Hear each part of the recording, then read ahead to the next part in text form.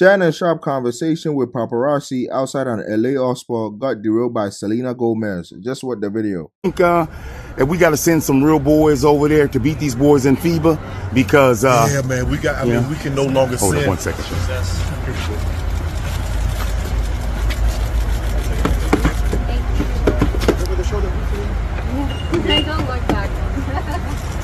How about looking forward? Apologize about that, Shannon. Nah, bro, you good. The former Broncos tight end and TV personality was chopping it up with paparazzi after his dinner Monday night when out of nowhere the singer and actress showed up behind him to make her way to her car. The camera guy quickly shifted his focus to Selena, asking Shannon to hold his thought so he could get his shot of the former Disney star. After securing his footage of Selena, the paparazzi made his way back to Shannon and apologized for the interruption. But the ESPN host took it like a champ and said, "Nah, bro, you good."